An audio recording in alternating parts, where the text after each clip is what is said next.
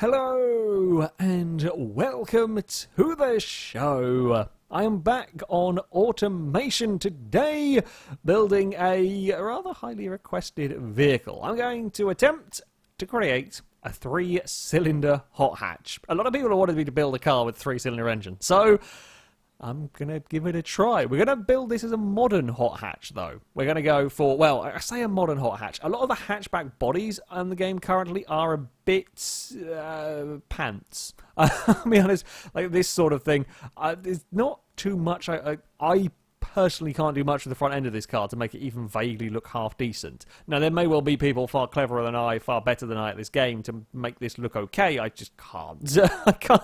Or this one. They're just, yeah, uninspiring shapes to work with to begin with, so I'm not going to do that. Instead, the hatchback that I'm going to end up working with, I know it says convertible here, but there is a hatchback version of the car. Kind of think BMW 1 Series, that sort of style hatchback. That's what we're going to go for. Right, panel material. We are going to go for, I think we're going for partial aluminium. I think it'll be lighter than, I don't actually know. It's going to be lighter than steel, that's for sure. Slightly more time-consuming, slightly less corrosion-resistant, but I assume a bit cheaper. I don't know. We're going for partial aluminium anyway. I figured we'll try and keep it vague. I'm not going to go for maximum everything and go too crazy with the engine and car. I say too crazy. We're going to try and get a lot of power out of a 3-cylinder, but there we go. So yeah, that was the panel material, chassis material. We'll go for light AHS steel. Sounds good to me. Shall I go for a rear-wheel drive? Yeah, let's go for a rear-wheel drive hot hatch. There needs to be more rear-wheel drive hot hatches, sorry. So we'll go front longitudinal. We will have double wishbone suspension at the front. I mean, I want sportiness at the end of the day. We don't quite want the expense of a pushrod thing. I might stick with multi-link, though. That seems like a pretty good compromise, actually, for making a car sporty without compromising it too heavily in other areas. Right, there we go. That's the hatchback body that we are going to be working with. There is an estate version of the car. There is the sedan version of the vehicle and so on. You can have a convertible if you like.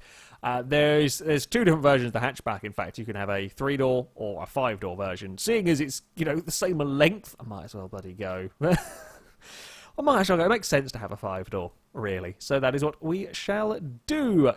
Colours, of course, for our vehicle. Shall we go something different? We'll go something different on this car. What colour do we want? Ooh, shall we go for a nice... shall we go for a nice blue or shall we go for an offensive blue? Or shall we go for something completely different? You know what? Let's go for a nice purple hatchback.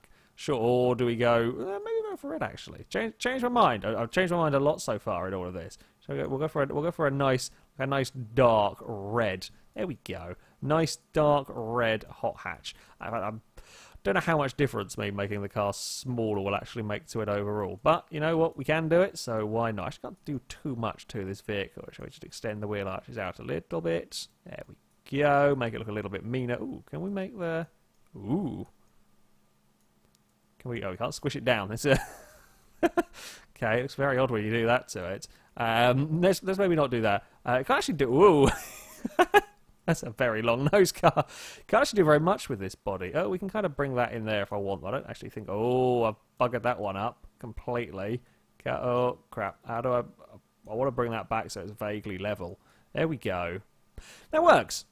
That works. Right. Onwards. Now, I am going to... I'm determined this time around to go for a different sort of front bumper. I've been making a very similar style of front bumper to a lot of my cars, and it kind of works. It just looks... I would say fairly decent.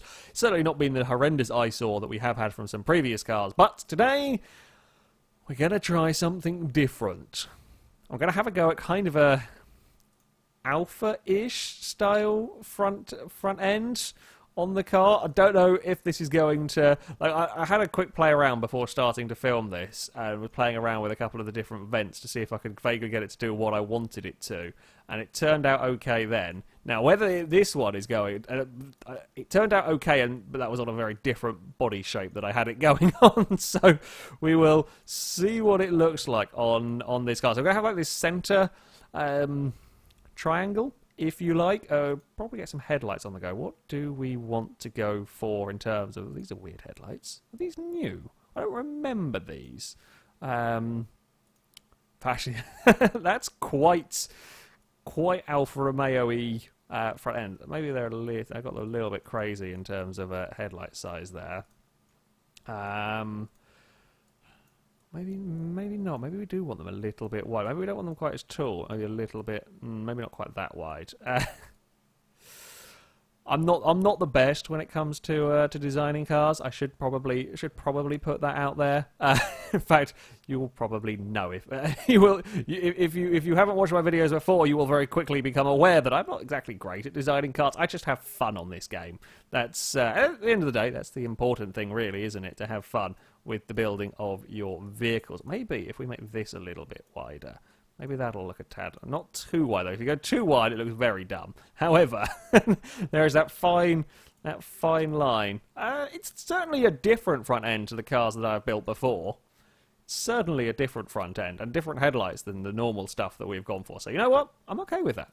I am okay with that. Tail lights. Ooh. I think there's been new stuff added. I think there has. Of course, this game is still in beta and so on. There is plenty of updates going on for it. I don't recognise these either. And actually, I quite like them. Do quite like these brake lights. That actually works really quite nicely for me. I sit a little bit wonky on the rear bumper. That's fine. That's fine. Indicators. Let's go and grab some of these, stick them, plonk them on the side of the car, like so. Sure. Now, what are we going to do with the back of the car? Let's get some or one of these on each side. Sure, we'll go for one of those on each side. We will then go for... I tend to normally have just something like that along the bottom. It's not massively inspired at the back of the car. However... It doesn't actually. It doesn't look too bad, apart from the weird glitch that seems to still be persisting when stuff gets. It seems to only be with the grills. Like when you use the vents, it doesn't seem to happen. But the grills, when you stretch them out over a certain size, it kind of ends up making the car a little bit see-through, which is peculiar. But there we go. Exhaust tip. Ooh, shall we go for like a center-mounted exhaust? Yes. Let's go for a giant center-mounted exhaust on the car, because why not? Why, maybe not quite so large, but just go for something a little bit different, because, you know, I could have normal exhaust placements, or I could do something strange, and at FailRace Industries, it's got to be something a little bit strange. Right. What else are we going to be needing? Probably none of those. We could get a mighty wing, although it's going to look weird on this car, because I bet I'm not going to be able to place it. Like, oh. Yes, that is where you need a wing. Most definitely. That is how wings work. Hold on. I've had a dumb idea. Does the game let us... Does it let us do... Come on. It does! Hold on. We can make it look like something out of Robot Wars. Oh, can we flip you? Will it let me flip that around? It might struggle letting me flip this around. Oh, if it could... what if we put it... no. If I could flip it the other way around, we could have like a scoop, and then we really could make something out of Robot Wars. As it is, not quite. Oh, we're going to need some wing mirrors on our car. Oh, got to put them on from this side. But sometimes it doesn't quite seem to place them the right way around, but normally you change the side of the car you're working on, and that will do the job. Can go on there. Perfect. And then we can have number plates. I don't actually know where I'm going to put the number plate at the front. I mean, technically, well... It's not going to be... I don't want that number plate. It's not going to be that eco, but it is a 3-cylinder, which is, I guess, something compared to the normal things that I end up creating. So we will go with eco. Where do we put number plates on Alpha-style grills? I guess down the bottom here somewhere? Maybe if I put the number plate in, and then we can kind of slightly reshuffle that so that it sits up there. It doesn't quite sit so well with the shape of... Yeah, I think I managed to screw up the body lines a little bit when I fiddled around with it. But there we go. And a badge of some sort. I actually think I've been putting the... God, where was the FailRace Industries badge go? Oh, you were using the... Oh, which one were we using? Is it that one, or was it... Oh, it might have been that one, actually. FailRace Industries badge. Of course, got to have a bird of prey. That can go on the top there. Perfect. Now we're going to stick one around the back. I would say that this will be the FailRace Industries badge from now on. However, I know I'll forget about it in about 4 episodes' time. Maybe not even that. About 4 hours' time I'll have forgotten. So, there we go. Right. Okay. Yeah, it's a slightly different front end. I'm not 100% sure I'm kind of happy with it. It's different. It's different. The back's not too terrible on this for once. The back's not too bad at all. I do like those lights. Those lights are great. Those lights are probably going to be my go-to lights now for the car. Anyway, that's the vehicle done. Now, the important thing, the engine. We're going to go for an all-aluminium 3-cylinder, I think, on here. Dual overhead cam. Now, this is the hot hatch version, if you like. So we're going to try and get a good amount of power. A good amount of power out of this if we can. The aluminium silica, I believe, ALSI, is slightly lighter but a bit more expensive, so we'll compromise and we'll just go aluminium in there. Now, we are probably going to want a nice little Revy engine. That's always good fun to play around with, but at the end of the day, we're not going to be getting 800-900 horsepower out of it, so we don't need to go crazy with the components. So I think we can probably go for forged steel. We're not going to want cast, but we can get away with forged steel. Likewise, we can probably get away with lightweight forged in all of that. Pistons, we can probably again stick with lightweight forged. I think so. Now, engine size. Oh, I've got the engine side over here. My bad. We are going to be doing the car rear-wheel drive. How big can I get the engine? Ooh, okay. So we are a little bit limited. It's only going to be a 2.5 litre. That's like 2.5 litre. I mean, yeah, that's that. We can work with 2.5 litres. We can work with 2.5 litres indeed. We'll come back with all of this. Yeah, we'll go for variable valve timing. We will, of course, be turbocharging it. We're going to be wanting to get... definitely going to be wanting to be getting some turbocharging on the go with this. Direct injection. I mean, with the sort of vehicle that we are building here, this makes sense to be going down all of that route. I think, to be fair, multi-point EFI, I actually don't know the huge difference. Multi-point EFI and direct injection do very similar things. Similar things in terms of power. Direct injection more efficient. Makes sense in the modern world. We'll go for, well, it says premium, it would be what regular fuel, certainly what regular fuel would be like here in England. So we'll go for bypass valve, single exhaust diameter. Well, we'll fiddle around with that when we got the engine up and running. High flow. Bugger it straight through everything. Right, we are blowing. Ooh, we are blowing everything to bits over here. Okay, we're RPMing. Oh, okay. Maybe it doesn't like. I'm not sure we're going to get away with a 2.5 litre. We got to really bring that down. Okay, so if we bring the stroke down, okay, it's a 2 litre. Okay, right, let's go down to a 1.8. We go down to my thinking behind this. If we go down to a 1.8, we can probably get away, yeah, with 10,000 RPM. Now, to me, that sounds like a lot of fun. That sounds like a lot of fun can be had. Not quite going to get to 10,000, but we'll get to 8,000 RPM on this engine. That is more like it. We can get away with a much more compression going on here. So it's 160, 180 horsepower. You know, that's not too shabby out of a out of a 3-cylinder. What happens when we go and yank that? Okay, so we put the cam profile up too far. We might have to just bring this down a smidge. Okay, no, it's all right for now. It's all right for now. It's 260 horsepower. I'm liking this. I am liking this very much. Now, if we can get the RPM up a little bit more, 8,500, it starts getting grumpy. 8,400, it's okay with. The conrods, the crank and so on, can go to 10k. But actually, we can probably get that up more. Can we get that up more and then save it slightly? The valves slightly start kind of having issues, shall we say. I think that is an inbuilt kind of right. So if we go more aggressive cam profile, we can get away with more RPMs, and that's what I like. We can get away with potentially So this is going to be like a screaming 3-cylinder. I want 300 horsepower out of my screaming 3-cylinder. Can we then get away with... okay, so it still does sort of start to explode a little bit. We're going to go to 9,000. I like this a lot. There we go. Now, if we go too much, I do still want to keep it vaguely decent in terms of miles a gallon here. Ooh, we are really pushing what we can do... what I can probably do, really, with this. Oh, what can we do with exhaust? Can I get anything out of... Nope. That was literally spot on. Messing around with turbos is a quick way for me to break everything in the car. My ability with adjusting the turbos of this stuff here is not great. So I kind of set everything up with it being at this area. And it was pretty damn good.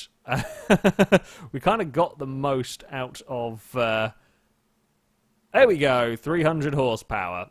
300 horsepower, we're still at 21% fuel efficiency value, which is not too shabby. It'll probably equate to around the 20-ish miles a gallon by the time we are finished with it. And we get 9,000 RPM out of our 1.8 litre 3-cylinder engine. I'm not sure it's going to sound amazing, but let's go and give it a try.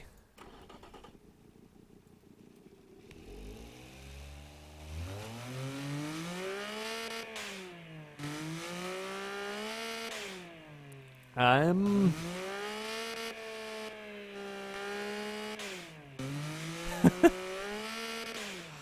will be honest, I have built considerably better sounding engines than this one. It is a little bit on the kind of like a bag of bolts being shaken around. However, you know, 300 horsepower out of a fairly damn small engine.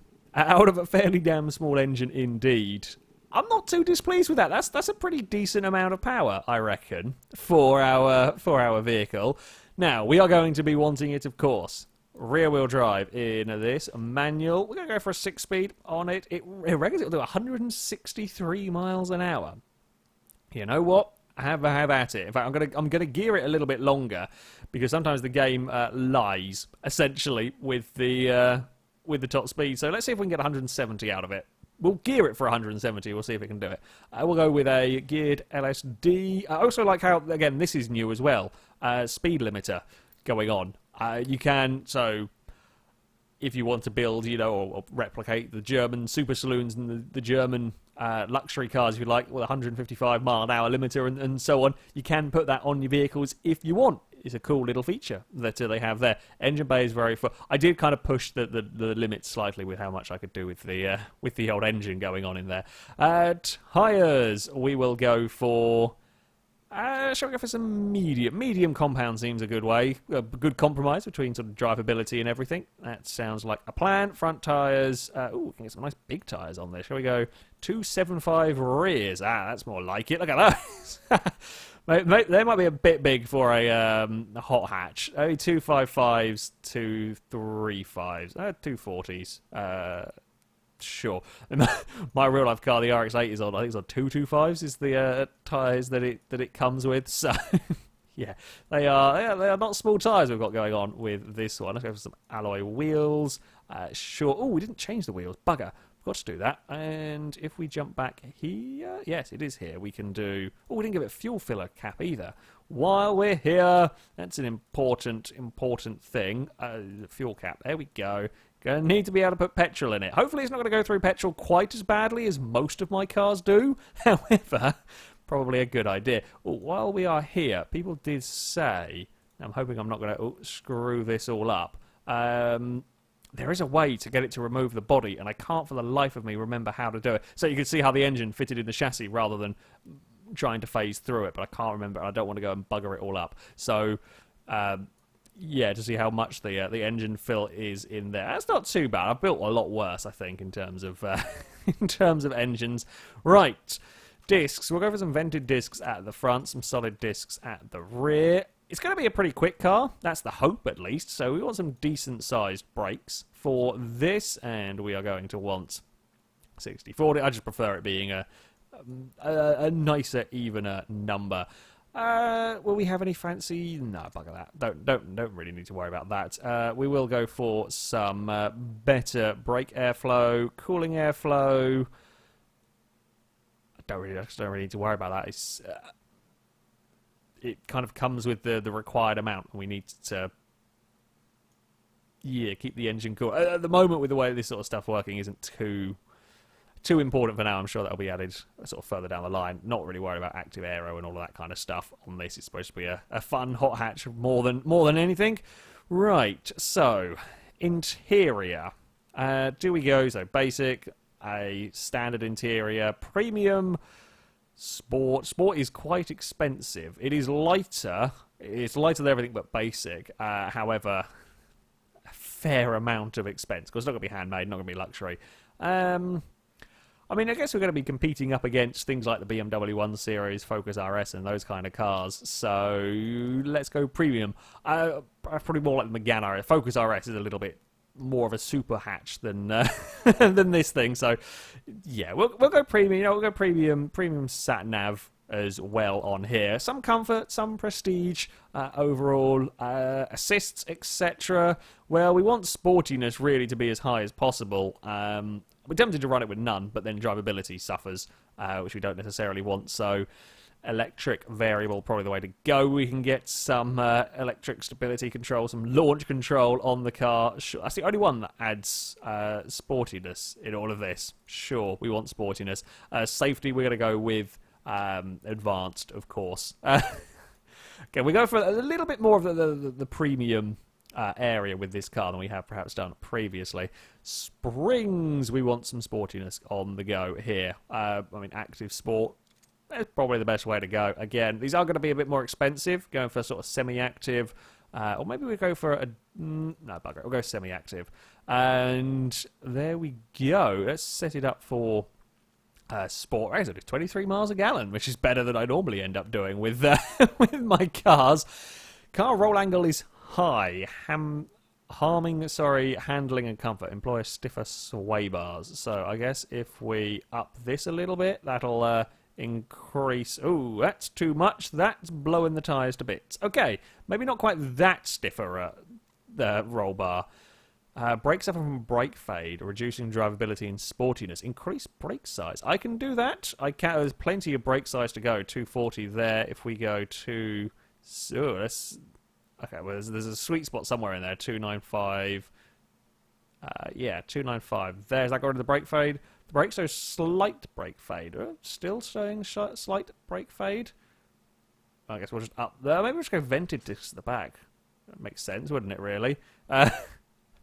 I think I'm starting to get to the stage where that's starting to get now quite... still showing slight brake fade. I am surprised. Oh, hold on.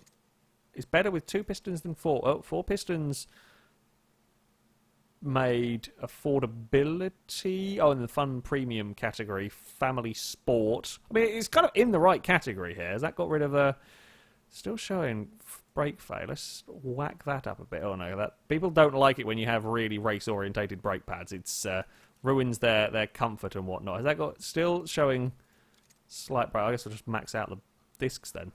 But then we max out the discs, then it gets... I don't know why it then starts going... Oh, where's the brake here?